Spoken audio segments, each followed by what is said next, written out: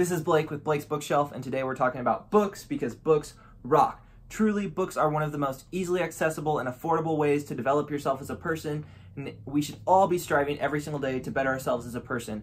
So I know that books have had a huge impact on my life, and I want to share that with you today. We're going to be talking about The One Thing by Gary Keller and Papasan. I'm going to give you a brief summary of who this book is for, and then 3 key practical life takeaways from this book that you can implement today, hopefully encouraging you to dig in and read the book as well. Let's jump into it. Okay, so The One Thing is an amazing book for anyone that wants to bring more focus and direction into their life and be more productive in the hours that they work so they can accomplish extraordinary results in their life and business. So my big 3 takeaways that I am going to share with you today are going to be focusing question, time blocking, and goal setting in the now. So to start off with the focusing question, how the book phrases this is, what is the one thing I can do, and in so doing, everything else will be easier or unnecessary. So what is the one big task I need to get done today? What is your one thing? If you're familiar with Pareto's principle, it states that, or the 80-20 principle, 20% of your customers produce 80% of your revenue or results. That's kind of what we're going for here in business. A lot of the times, there's a lot of tasks that need done, but some tasks get a lot more forward momentum going in our business or push us a lot further than others. So we're going to take that 20% task and we're going to look at it. We're going to take the 20% of the 20% of the 20% to narrow it down to the one thing we need to do that day to drive our business forward in the best way. So it's so easy with a to-do list and different things to have, 25 seemingly things that need to get done, and we check off 12 or 15, but they're never the ones that really need to get done. They're the easy ones that, we feel accomplished because we're getting things done.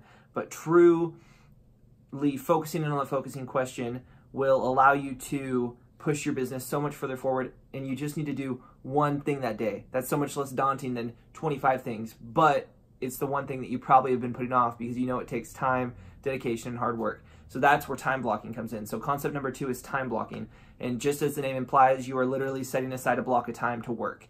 And this is really hard to do in today's society because we're constantly influxed with emails, text messages, phone calls, meetings. Everyone's trying to get at our time, and we want to please everybody. So it's like, oh yeah, of course I can meet with you now and take your call then. And you never get an uninterrupted period of work where you can really do deep work. So the example that it gives in the book is juggling.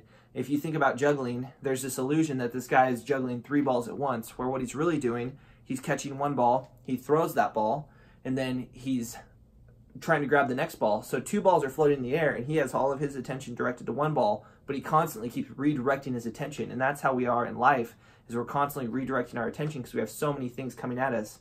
So what time blocking looks like in a practical sense is from, say, 7 to 11 is your time block.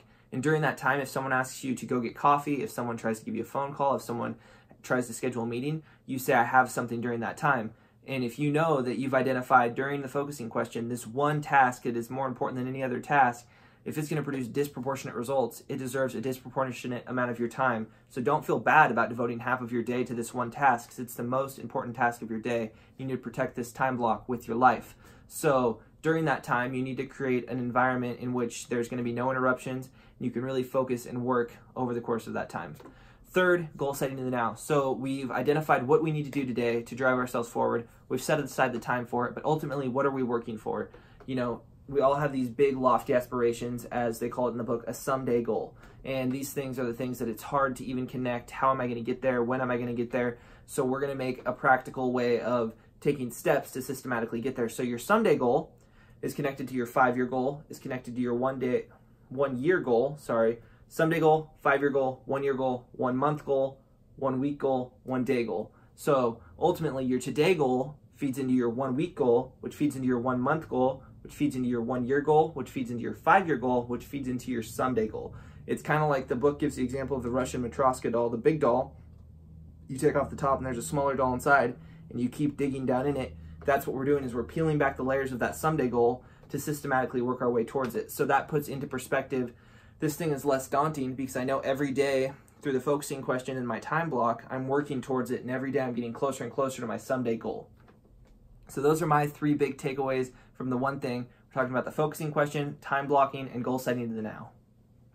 That's it. That's the video. I so appreciate you guys watching. I hope you learned something today and this was a valuable use of your time. Let me know in the comments down below if you've read The One Thing and one practical takeaway you had from today, or one thing you learned when you were reading the one thing that I did not share today so that everyone else can learn as well.